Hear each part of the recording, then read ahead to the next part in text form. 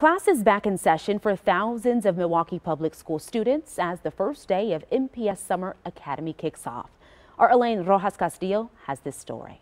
Nestled in the Copps Park neighborhood, the Milwaukee School of Languages is just one of nearly 20 locations that will welcome more than 5,000 students for MPS's Summer Academy.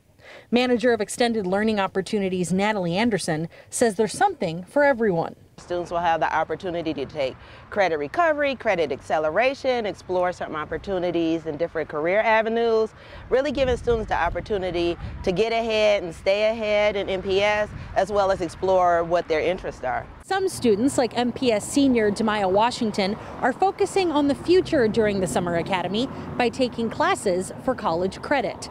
Demaya says getting the chance to work ahead is a no-brainer. I'm not wasting any time. I'm still in school, might as well keep doing school while I'm in school versus when I'm 20-something and going back to school for something and then paying for it. Applications are open until next Monday, June 13th, and walk-in registration will be available at MPS Central Office on June 30th and July 1st for those families interested in participating in the second summer session. Reporting in Milwaukee, Elaine Rojas Castillo, TMJ4 News.